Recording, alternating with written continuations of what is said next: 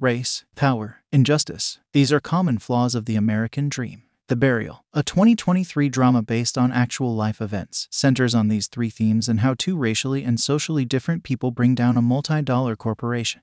The film starts with Willie E, an affluent African-American lawyer, giving a speech at the Black church on what is home. He highlights issues of racial profiling and how the church provides a safe space for the Black community. The scene transitions to Jeremiah O'Keefe's birthday, an owner of a family funeral home in Mississippi. O'Keefe is on the verge of losing his 8 homes, which pushes him to strike a one-sided deal with Lowen Group, a multi-dollar corporation, a decision that will turn his life upside down, threaten his business, but merge his world with Gary. We see Gary doing what he does best in the court of law, winning cases. He has a way with words. He addresses the jury in a humorous, rhetorical way that makes them and those in the courtroom side with the plaintiff, ending in applause. An obvious win. O'Keefe in the middle could not help but clap as well. O'Keefe is present in the courtroom after convincing from his junior counsel, Hal Dawkins. After the case, they both meet Gary in his office to persuade him to take their case. Through a flashback, we learn that O'Keefe has issues with insurance regulatory and has massive debts. His lawyer, Mike Allred, tries to convince him to sell a part of the business to salvage the rest and keep the family legacy. Convinced, they meet Raymond Lowen,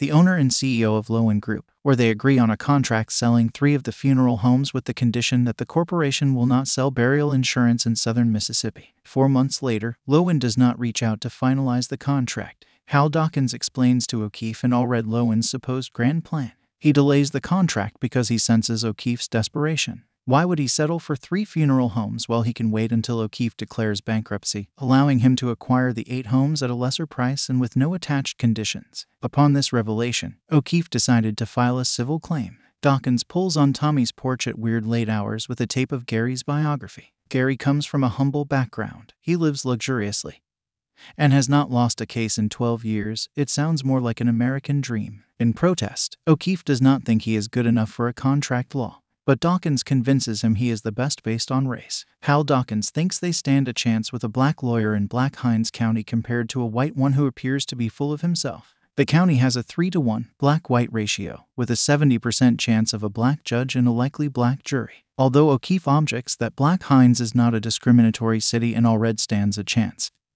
he is willing to attend Gary's court case. The film cuts back to the present time inside Gary's office. Gary is unwilling to take the case because it is a contract law case and not a personal injury one, their typical case. Second, he thinks $6 million is too little for his firm. Third, O'Keefe is white and has never taken a white case before. They leave the office disappointed. Unconvinced, Dawkins goes back to the office. He brings them on board by reminding them that they do not have a significant impact on the elite legal community despite their success. Also, the Lowen Group is among the major corporations in the USA, and they stand a chance to have more than $6 million.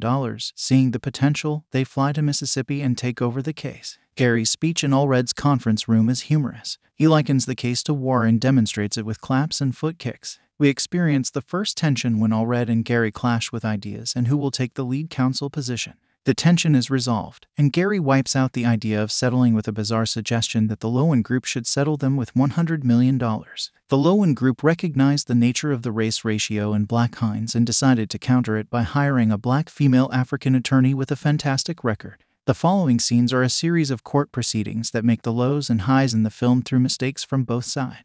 The first mistake is Gary's decision to cross-examine O'Keefe early in the proceeding to make the case enjoyable for the jury. His perception is to prove O'Keefe's character and values by referring to his heroism and opposition to the KKK.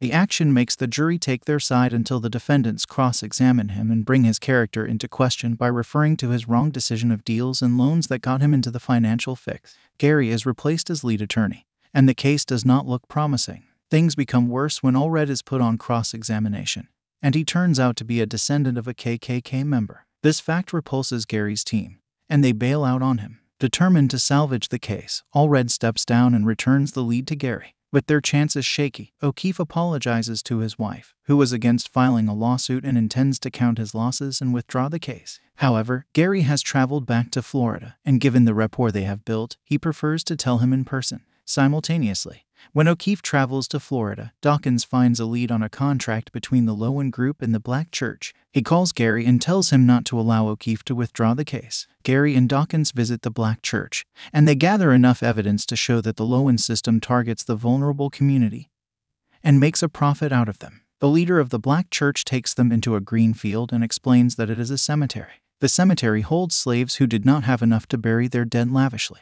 The field has the history of the black people in the South as it buries their ancestors. He explains that the systems that facade to celebrate the life of the black people through statues or monuments with massive slave burial grounds. This was like taking one history and putting it on top of another until one day it pushes down so deep that no one can find it anymore. The emotional scene opens up to other witnesses in the courtroom testifying about the discriminatory acts of the Lowen group and their flawed contracts. The witnesses complain of being convinced to take on policies that force them to go back into the pocket, being recruited as a salesperson in their vulnerable moment, also paying upfront packages that do not end up helping them bury their loved ones, and overpricing products and services based on racial grounds. The following key witness, an ally of the corporation, confesses that the contract with the black church projected $1.2 billion, yet they had only given a $20,000 donation. These facts place O'Keefe on the winning side once again. The final blow is when Raymond Lowen is placed on cross-examination, which becomes interesting with Gary's humor. He profiles him as a big, busy man, a psychological trick he plays to show the CEO's position of power. Next, he asks him what type of boat he owns, its price, and the price of his plane.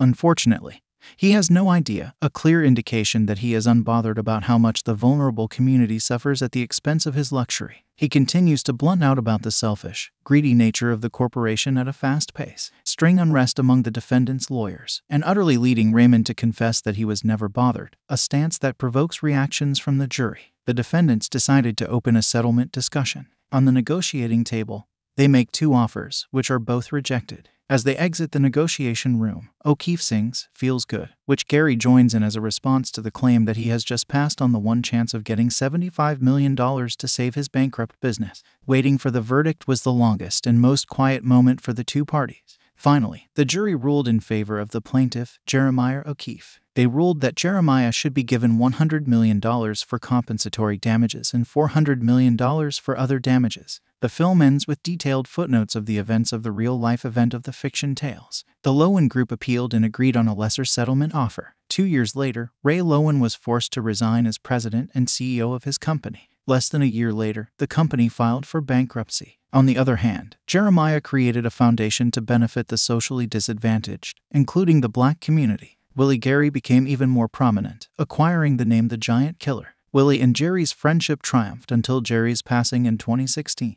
The film ends with the Gary character on the mass slave graveyard in a tribute. What a way to end a movie. The film shows that if Americans can come together irrespective of social or racial differences, they can kill the systems that use power to oppress the less disadvantaged.